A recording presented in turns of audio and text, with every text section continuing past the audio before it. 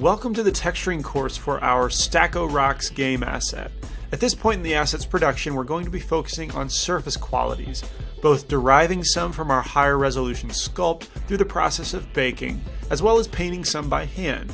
First, I'll cover the laying out of our model's UVs, which is like laying out a fresh canvas to paint on. Second, we'll bake out certain maps that will mimic the detail from our sculpture, as well as supplement our hand-painted textures.